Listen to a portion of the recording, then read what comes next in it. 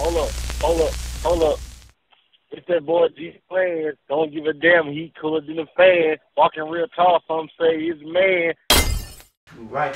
Let me ask you this question. I'm gonna bring this other artist up. I was talking to this dude named Wook, OG Wook. DJ Wookie? Now DJ OG is named Wook. And he was telling me about this guy named Lil Handy. Oh yeah. And he was like, bro, let me tell you, if Lil Handy wouldn't have died, he was gonna be before Boosie. He was like Baton Rouge Soulja Slim. Closest thing to. Did you know Lil Handy? Yeah, I knew him personally.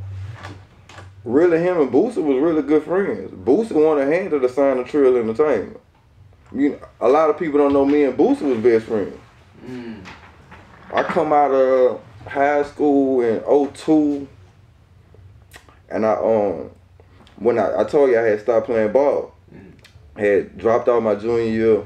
I ended up going back my senior year, and I ended up graduating. But I ended up picking up rap. You know what I'm saying? I had been rap, but I had started fucking with it. My little partner who played ball with me, he had brought a CD to school. Mind you, this in 2001. This nigga had his voice on CD. I'm like, nigga, how the fuck you did this? He like, oh, my people got a computer.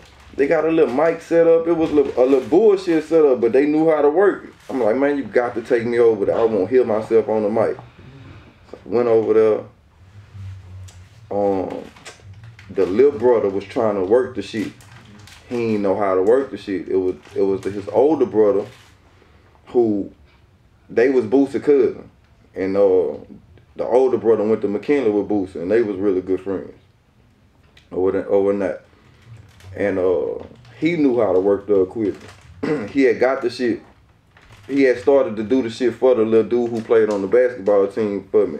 His name Sickle. I ended up being in a rap group with him called Paper Talk. He ended up getting his like the Guardian preacher now or whatever. So we started recording. Well, let me go back. When the big brother came in and seen the little brother fucking with the shit, he got pissed off. Like, man, what the fuck y'all in here doing? That nigga flashed out. And, you know, I'm like, boy, I beat, you know what I'm saying? I'm really like, son, like, you know, we don't know each other for you to be coming in here like that. I kind of just held my tongue though, like, all right, you know what I'm saying? So he like, man, you recording? I just kind of, I ain't saying nothing. I'm like, yeah, all right, you know what I'm saying? He like, come on, let's do it. So we start recording.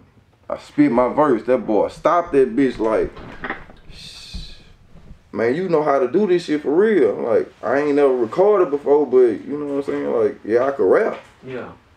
So he like, no, look, man, we putting a record label together. You know what I'm saying? He like, I know you know Silka, but he like, I got my little partner Deno out the top. You know what I'm saying? Deno, that's who Boosie rapping about on Deno, he gonna fire too. When we was in high school, Deno mama died, and Deno got like 300,000. And that nigga started balling. That nigga was buying all kind of cars, you know what I'm saying? You know, when flushed his mouth with gold, you know what I'm saying? Everybody wanted to be Deno's friend, you know what I'm saying? But Deno wanted to rap, and he didn't really know how to rap. So he like, man, we could make Deno a star. He like, I want you to be in a group with Deno, and you write all the hooks, whoop the wham, you know what I'm saying? Fast forward, we did a group called Paper Talk, bro. The shit took off, man. Like, we was the first people in our era to like do our own shit. The only people who had shit out in the stores was Trill Entertainment and Sam I Am them, the Jiggleators, and the Camp, Loke them, Max them. You know what I'm saying? Yeah, them was the only three entities around this bitch. Yeah. You know what I'm saying? Below. So when the younger people, like, cause what we was doing to get on, we would go to the high schools and just pass out demos, pass out our CD. Yeah. But we what happened was, by the big brother knowing Boosie, he used to come record with us sometime. That nigga ended up recording a beat on our producer beat, and it ended up being Keep It Gutter. The original Keep It Gutter track sounds really, really raw and gritty, but that's the best one. That's the one was made in the Round Shack in our studio. Wow. Yeah, you feel me? But this how we did it.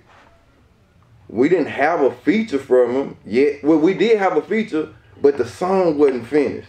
So we had all these other Rawless songs. So we like, we're gonna put these 9 songs on the disc, and we put Keep It Gutter on the end of it, like as a bonus track.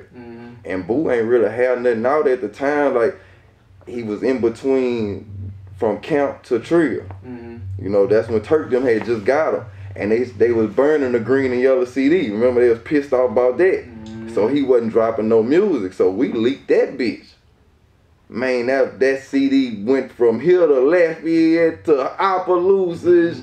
Everybody on that bitch, you know what I'm saying? So now we picking up some steam. We doing shows with Soulja Slim, you know, whooped around. Oh, you met Soulja Slim? Yeah, I used to be with Slim. I remember one time at the Zone on Florida and Airline, Slim had a concert right when he got out, when years later, a few years after.